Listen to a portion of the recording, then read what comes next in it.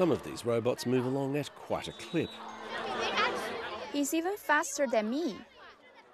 Others look confused.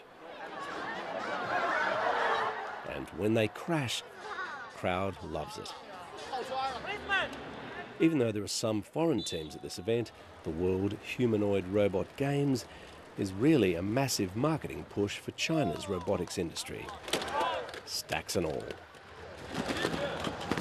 While going down for the count is all part of the fun here, the competition is fierce in the industry, and not all robot manufacturers will survive.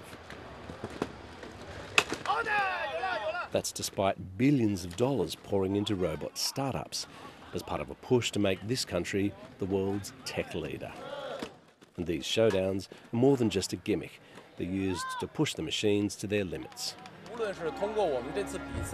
Whether at this tournament or some other practice scenario, we're gradually learning and upgrading our robots. Some critics of this technology have said, why try to make it look like humans? After all, they could be any shape at all.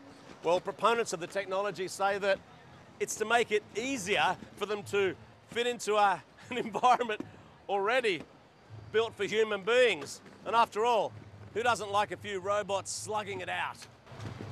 Oh.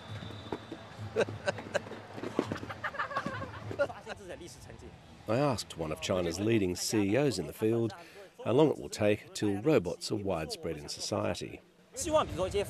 In manufacturing and the service industries, it will be quicker, but robots for ordinary people is going to take much longer. And winning here not only means medals, it draws attention, which can lead to greater investment, determining financial survival or death. Stephen McDonald, BBC News, Beijing.